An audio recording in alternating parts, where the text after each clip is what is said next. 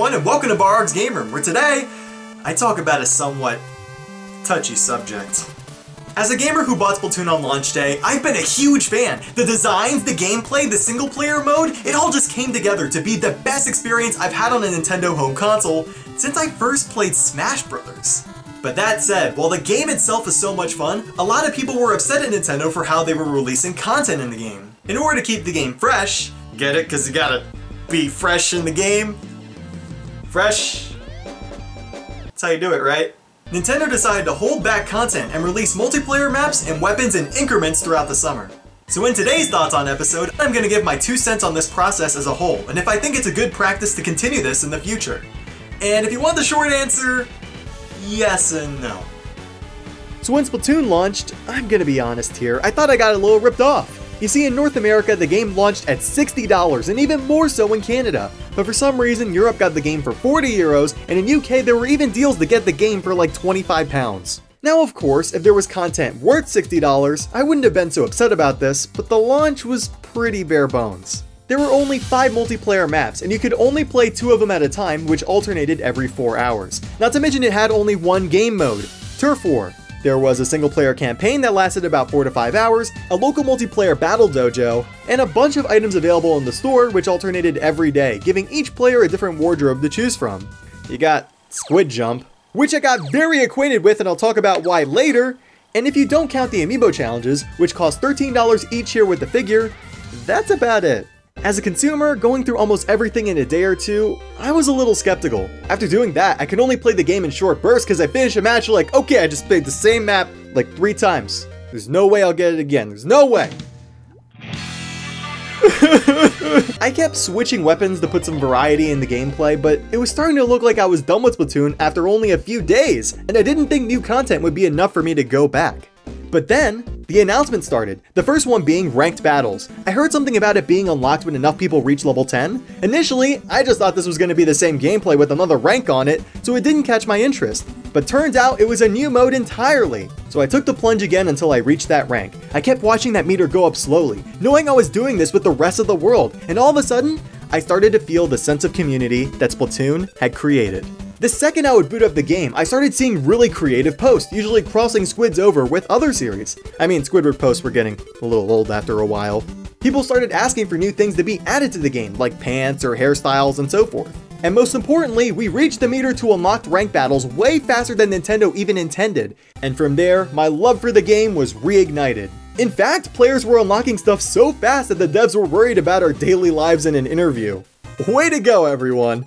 Anyway, with this new mode, players weren't just being stuck to 2 maps. We could just go to the other mode when we got bored, which had a different rotation. The new weapon at the time, the NZAP-85, based on the NES Zapper, slowly became my new favorite with a decent rate of fire and was easy to aim with since my aiming fingers are Butterfingers.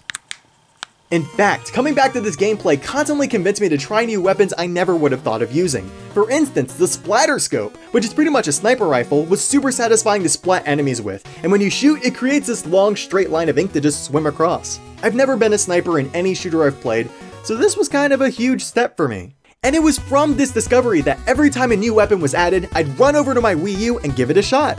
I wanted to see how they felt and if I found another weapon I could add to my arsenal, since different maps favor use of different weapon classes. Even if it was a custom version of an existing weapon, I'd still give it a shot to see if it was more favorable to what I was using. Nintendo's idea of free DLC over the summer worked. So all this begs the question, if Nintendo just released everything at once, would I have ended up liking the game as much as I do now? I mean, if the game just gave us everything, there'd be almost double the amount of content that we'd have by the end of the summer. Well, honestly, I don't think so. At least for me, since I have a short attention span when it comes to multiplayer games. If I just had a plethora of maps and weapons at my disposal, I can pretty much guarantee I wouldn't have tried like half of them. There's just this feeling gamers get when they're not allowed to access something. Like, hey, this is already done, why the heck aren't you giving this to me? Look at all the dollar bills I gave you! But when you finally get it, it could mean so much more to you, and you may be more inclined to try it. It's like when your mom or dad tells you no dessert till you eat your dinner. For the sake of example, let's say you already really want a dessert, but now that you have to wait, you want it even more. If they just gave you the dessert alongside the dinner, at least to me it wouldn't mean as much. I'd eat it, be happy, and walk away and keep living my life. And that dessert being Splatoon, I personally would have just taken it in and just leave the game on the shelf collecting dust. Well, if I had a physical copy. I kind of buy games digitally a lot. Does not me! I know I'm kind of reinforcing the same point here, but I don't know. Nintendo keeping content away from me really sparked my interest in the game. When I bought Splatoon, I saw it as a $40 game with a $20 season pass built in that I didn't know what to expect with. But now I see it for so much more than that. I paid $60 for a platform of a game. We're given a base amount of content to hold us over at launch, and then starts not just trickling, but dumping weapons and maps on us all the time. It's not like other shooters where you just get map packs every other month. Now that said, I don't think this idea was perfect by any means. With 5 maps at launch, giving us only 2 to use every 4 hours was so small to me. Maybe if it was 3 maps with 1 staying for every 2 rotations, or 2 maps every 3 hours, or maybe 2 2-map rotations I could choose from? Or I don't know, night and day cycles, which Nintendo ended up saving for only Splatfest, which by the way are a real joy to be a part of. Team Dog forever. I feel like with any of these implemented, I wouldn't have been so fatigued. The amiibo stuff was also quite a pain. Splatoon amiibo, at least where I am, are pretty hard to come by, and to get the Squid amiibo you need to get the 3-pack. I get they're trying to sell all 3, but this became a huge pain and ended up just giving up and getting the Inkling boy and girl only. But as I said, this was just a personal problem, and I really just wanted the sick wardrobe set that came with beating the Squid amiibo's challenges. I mean, just look at it! Who doesn't want that? But what wasn't a personal problem was trying to play with friends. Oh jeez, I don't know what Nintendo was thinking here, but having to wait 3 months for matchmaking is just... what? This is an essential feature in most online games, and the fact it's not here at launch is unacceptable. If you're trying to play with more than, say, 3 of your friends, you can only join said friends in matches they're randomly thrown in, which means that a lot of the time, the match is just gonna get filled with a bunch of randos. Randos is a word, right? There is a queue you can wait in, and you'll get the next available spot, but if none of those random people leave, you're just gonna be stuck there unless you get all your friends to leave the match, join another one, and try this whole process again. Not to mention, since there's no voice chat, not even just for friends, you'll probably all have to be in a call or a chat room to work together and fix it all. Heck, I had the script up and ready to go, and then a new ranked mode release called Tower Control. It's fantastic! Dare I say it's my favorite mode in Splatoon so far. A team has to take over a tower and move it to the other side of the map tug-of-war style. But the problem with it is that ranked modes alternate every 4 hours. You can't choose to play either Splat Zones or Tower Control. You gotta wait! I don't think I even need to explain this one. Why can't I choose a game mode? This is stupid! Now all this may sound bad, but there were some upsides of the system. I had no connection problems at launch, which not many shooters can boast about. Having 2 maps at a time really made things snappy, and I'd join and enter matches in under 30 seconds. And said limited maps made it a lot easier to choose the right weapon for the job, since after a while, you know what to expect from each location. I'd even argue that playing Squid Jump on my gamepad, a lobby minigame, made waiting to join my friends somewhat fun. Now all these perks don't excuse some of the design choices, but at least what was up ran well. So yeah, Splatoon wasn't by any means a perfect launch. Heck, even the Splatfest where I am got delayed and put on Independence Day. Like, why out of all days would you do that? Come on. There were a lot of things Nintendo could fix for next time, but the main concept here, the content release system, was what took the game from being something I play for a week to something I play all the time.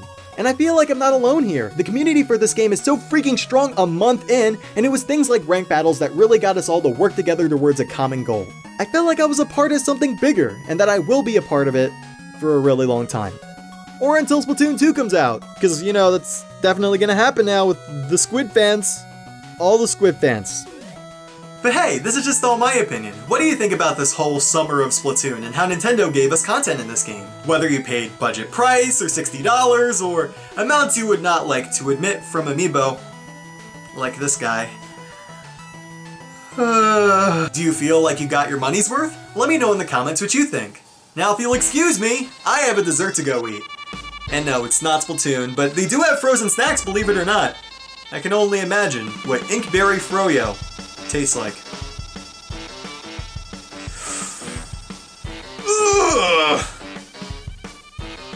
Who doesn't want that? It's like a Jaeger from Pacific Rim, or like any 80s robot show, or Megas XLR, Evangelion, what are some other good ones? Robotech is pretty good, Macross, but that's also Robotech, that's a long story. Desco's pretty good. I watched all the Gundams. Gundam's pretty nice. The Wing, Endless Waltz was a lot better than Wing. Wing kind of sucks. Don't kill me, please. Nostalgia ain't gonna get you far. It's getting you nowhere! It sucks! It's the same thing, like every episode's the same thing. And like all the all the protagonists are all pretty boys. I don't care about Hero. I don't care about... I forget the other characters' names. That's how forgettable they were.